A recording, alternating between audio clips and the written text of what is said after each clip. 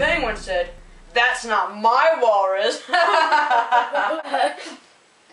Hello and welcome to New Zealand in Focus. I'm your host, Robert Newcastle. Here I am today with our former Premier, Sir Julius Vogel. Thank you, Robert. Welcome to the show, Sir Vogel. I understand that you were born to a humble family on the outskirts of London. Can you tell us a little bit about your upbringing? Yes, Robert. I was born on the 24th of February, 1835, to Albert and Phoebe Vogel. Childhood for my two siblings and I was not a very happy one.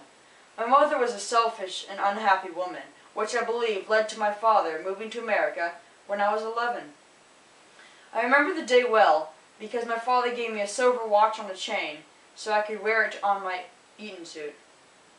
Did you ever see your father much after his departure? No, I unfortunately never saw him again, although he wrote almost weekly. Could you tell our viewers a little about your education? Well, Robert, I had an education typical for a boy of my background and social status, Robert. A governess taught me at home until I was 13. After that, I went to a boarding school for another 2 years. When I was 15, I went to work for my uncle, Alexander Isaac, whom we had moved in with after my father left. I understand that afterwards you chose to enroll at the government school of mines. That's mines, Robert. Oh, I'm sorry. What prompted you to make this decision? Well, soon after my mother died in 1851, England received notice that a large quantity of gold was discovered in Victoria, Australia. I decided to head over and see if I could possibly profit from the venture. Unlike the many hundred people leaving for Australia, I had decided to go to school first, so I could become an assayer once I arrived. Could you tell us a little bit about your trip? Well, the voyage over to Australia took 3.5 months and was really cramped. Our ship was an old sailing vessel called the Beela. It was a pleasant name, but the food was horrible and the water was putrid. We arrived in late December, 1852, and when we got to Melbourne, it was in chaos. The miners and prospectors had set up an enormous amount of makeshift tents and shacks on either side of the main street. Almost 300 ships had arrived carrying thousands of people, and Melbourne was very crowded. When did you move to New Zealand? Well, after 9 years of living in Australia, gold was discovered in New Zealand, and so I decided to move here. I arrived here in 1861 when I was 26 and decided to have a go at politics. I was elected into the Dunedin Community Council shortly after I arrived. You were elected to Premier in 12 years' time, were you not? Yes, I was elected in 1873 and served for 3 years. I was the 8th Premier of New Zealand, and I am very proud to have been the first Jewish one. What are some of your achievements as Premier? I would have to say, Robert, I am most proud of issuing numerous bonds to help fund railway construction and the improvement of New Zealand's roads and communication. I want to know, as do many of our viewers, what are you doing now? Well, after I resigned in 1876, I became Agent General for the Daniel Paullin administration. I was later knighted and soon after quit my job as Agent General. Excuse me.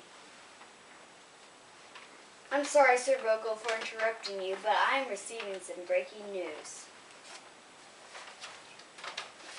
This just in, Robert Louis Stevenson has died. We have a report that Robert Louis Stevenson has died from a brain hemorrhage at the age of 44. He was the author of best-selling books such as Treasure Island and Dr. Jekyll and Mr. Hyde. A sad, sad day. And speaking of authors, I understand that you have recently published a book. That is so, Robert. It is titled Anno Domini 2000, and it is the first science fiction book written by a New Zealander. I highly recommend you purchase it because it's a very good price, only 25 guineas. And if you order within the next 2 minutes, you could possibly have the chance of being in the draw to win a box of this newly invented breakfast food called Kellogg's cereal. Could you tell our viewers a little of what it is about? My pleasure. Anno Domini 2000 is about a woman called Hilda Fitzherbert. She lives in the year 2000 when women like herself hold many positions of power, like Premier or Member of Parliament. Like that would ever happen. That's why it's called a science fiction book. I think we'll end with that, Sir Vogel. Thank you for sharing a bit about yourself with our viewers. My pleasure. Good night. Good night. Later, we discuss the new invention, the paperclip. Life-changing gadget or just a twisted piece of wire? But now, a word from our sponsor, Coca-Cola.